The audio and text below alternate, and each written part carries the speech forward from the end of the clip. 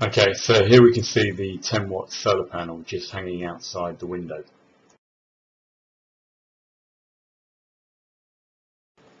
It's the end of March and we've got late afternoon sun.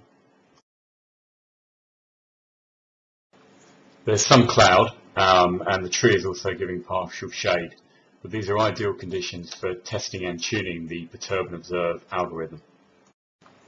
So this is the prototype PCB with the C2000 sitting on top. It's a synchronous interleaved buck converter, 2 phases, so I'm controlling 4 MOSFETs. I have it linked up to the laptop and via the USB, and in Code Composer Studio I'm actually graphing some of the variables like PV volts, PV power and the duty cycle, just to see how the algorithm is performing. Over here we've got the load, which is set to about 25 ohms.